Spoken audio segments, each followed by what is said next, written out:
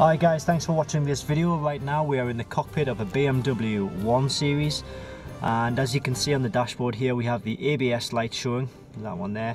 We also have the traction light and the brake warning light. And what we need to do is actually diagnose the ABS system on this vehicle to find out exactly where the fault is. Now to do that we're going to use the BMW and Mini iCarSoft i910 scan tool. So we'll go through the menu here to try and diagnose the fault on this BMW 1 Series.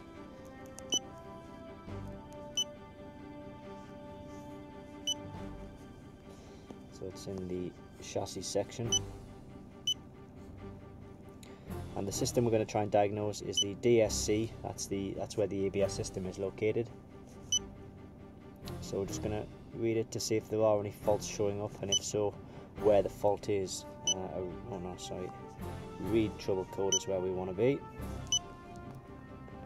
Communications, so that's the one we believe to be the fault. 5 Delta Bravo 0, wheel speed sensor, supply, rear left.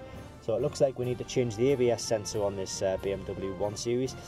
Rear left, so that's on a UK right hand drive, it's the passenger's rear, which appears to be the problem. And I do know sort of that this is a common fault with the BMW 1 Series and 3 Series. So we'll go out there, we'll remove the old ABS sensor, we'll put a new ABS sensor in, and then we should be in a position then to come back into the vehicle, erase the fault codes, and that ABS light should be removed from the dashboard. Alright, so we've taken the wheel off the 1 Series here. As you can see, it's jacked up there. And the ABS sensor itself, if you can see this lead here, you follow it behind the hub, you'll see that it plugs in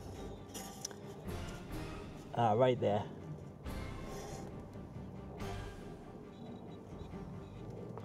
So that's the bolt that you need to undo right there,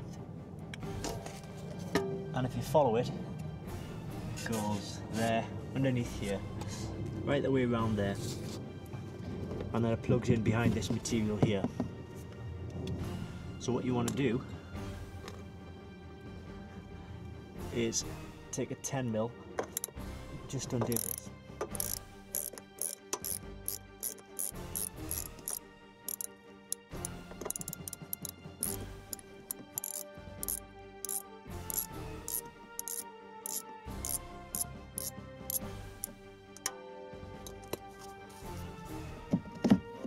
Pull it back, and there you will see the ABS sensor right there. So you can just unplug that, very easy, and there you see the ABS sensor just comes out, unravels. So we'll put the new ABS sensor in, and then we'll go back into the vehicle and try and clear the codes and reset the dash light. This is the new ABS sensor. Notice the part number. Generally it will be the same on your vehicle, but it might not always be the case, so you might need to double check it. Came from www.bavariandominator.co.uk. That's a good price. I've used them before for ABS sensors, so definitely give it a try.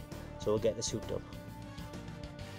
Okay, so we're at a stage now where we've just put the new ABS sensor back in there, and it's slotted back in. So what we need to do is cover the connection back up.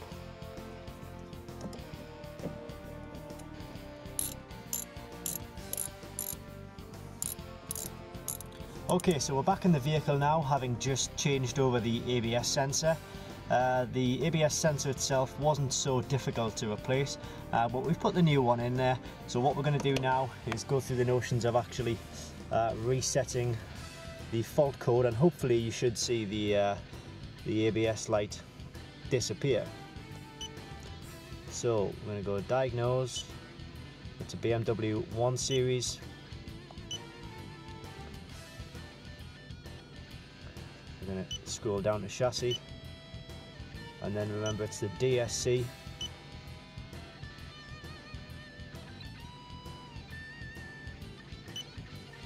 and then we're going to erase trouble codes, and you should see the ABS light disappear. There we go. Pretty quickly, very easy to do, but you can see the main thing is that the faults have been cleared and the ABS light has disappeared from the dashboard.